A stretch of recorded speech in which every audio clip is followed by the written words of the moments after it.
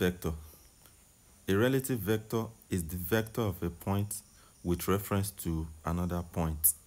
Or we can say a relative vector is one vector read relative to another.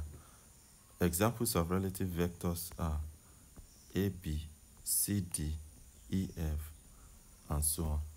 So when we say relative vector, we can read relative vectors like this. Relative vectors are read like this. The vector AB, for example, is the vector from A to B, or we can say it is the vector from A to B, or we can say it is vector of B from A. We can also say it is the vector of B relative. You can say it is the vector of B relative to A. We can also call it the vector of B with reference. We can say it is the vector of B with reference to A, and so on. So relative vectors are found like this. Let's give some examples.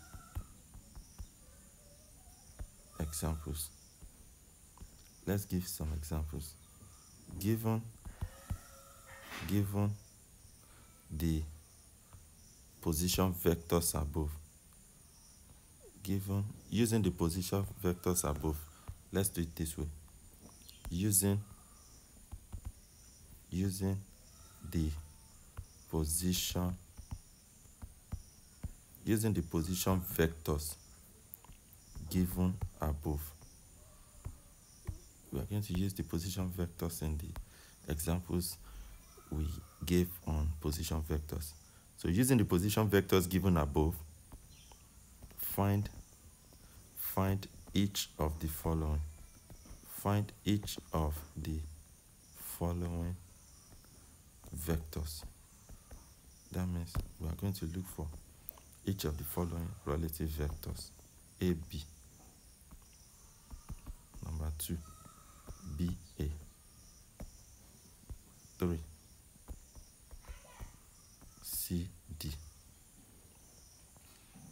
4, GA. 5, AE. 6, DB.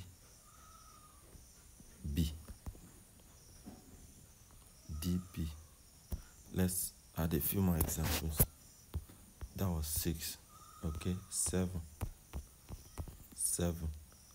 EF. Hope I've not written EF. Okay, I haven't. EF. 8, FG.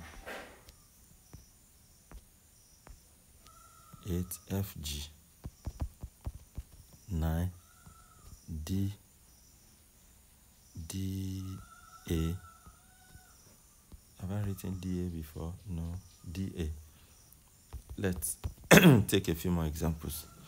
DA. Let's do DG. Let's find the relative vector. Let's find the relative vector CG.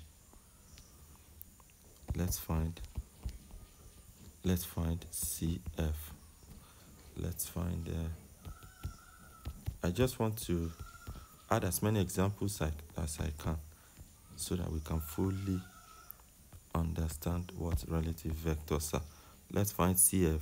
Let's find EG. Can we find EG if we haven't already done that? Let's find EG. Let's try and find BG also.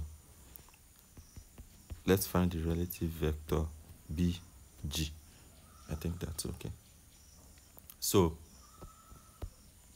let's take them one after the other. What is the relative vector AB? AB is the same thing as B minus A. The relative vector AB is the vector from A to B. So to get our vector, we always do B minus A. So that means the relative vector AB is the vector OB minus OA. The relative vector of AB, the relative vector AB is the vector from B to A. So let's say this is 1 and this is 5. We are saying that this length AB is 5 minus 1, which will give us 4. So relative vector AB, for example, will be gotten by doing vector B minus A. So vector B stands for the position vector of B. Vector A stands for the position vector of what? Of A. So AB is B minus A, or OB minus OA. That gives us what? Let's use the column vector to do it. B is 3i plus 3j. A is 3i plus 5j. So 3i plus 3j minus 3i plus 5j. So vector AB is 3 minus 3, then 3 minus 5. That gives us what? 0 minus 2. I can leave it like this, that my vector AB is 0 minus 2, or 0i minus 2j. I can say vector AB is 0i minus 2j. This can also be written simply as vector AB is equal to minus 2j. Since 0i means there's no I component. Let's go to the second example. Now, if I'm to draw diagrams, vector AB will be drawn from A to B like this. Vector AB will be drawn from A to B like this. Let me try and make it look geometrically correct. This is vector AB. You can see the reason it's not having I component now. So it only goes vertical. You understand? It does not slant at all, whether left or right. So that's vector AB. I'm sorry, my arrow should be pointing downwards from A to B. Vector AB is the vector from A to B. That's the relative vector of B to A. Next, what's in number 2?